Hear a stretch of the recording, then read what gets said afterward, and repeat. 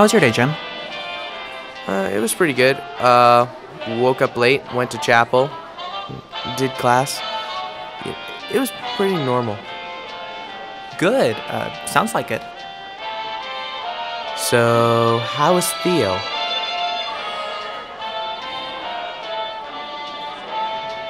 I am so glad you asked, Jim.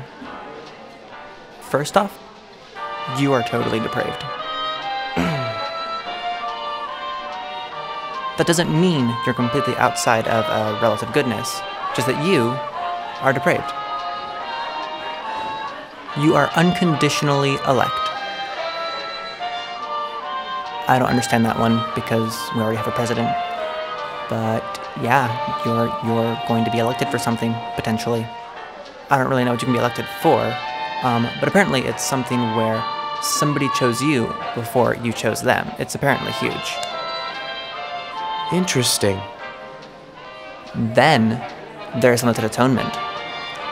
Basically, if you aren't in the in crowd, you just aren't in.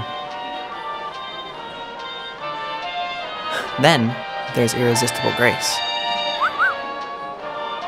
I'm not really sure why I'd want to resist something where someone who is giving you something you don't deserve.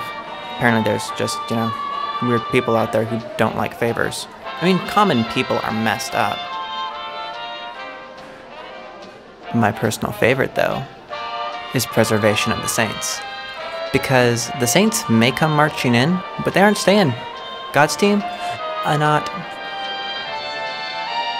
haven't had like a vision or a dream or anything. That'd just be crazy.